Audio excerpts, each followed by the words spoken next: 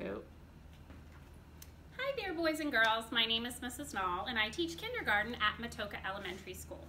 One thing that we learn in the fall is how to write our name, and also how to recognize the letters in our name.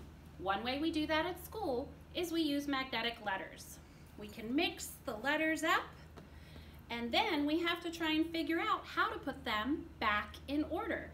Always start with the big uppercase letter, and then we put the other letters right after it. K-A-T-I-E. One way we can practice this at home if you don't have magnetic letters is you can write the letters of your name on little pieces of paper. You can mix them up and put them back together just like you would do a puzzle. Hi boys and girls, I'm Mrs. Abrams. I'm also a kindergarten teacher, and I'm going to show you another way that we practice how to write our names at school.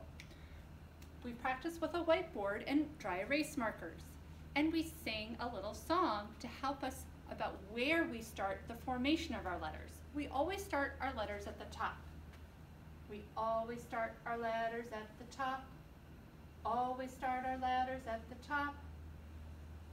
When I write my letters, I'll get better, better, better, as I always start my letters at the top. So you can practice that too at home, and Mrs. Turner is going to show you how to do that at home. If you don't have a dry erase board and a marker, you can also use paper and crayons. We like to call this rainbow writing.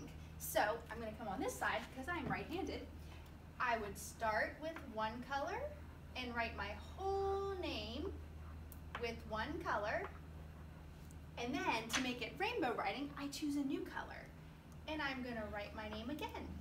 To practice starting at the top and forming my letters correctly so I can learn how to write my name. Now I'll do another color. You can do it as many colors as you like. These are some ways you can practice learning and writing your name at school and at home. Have fun learning!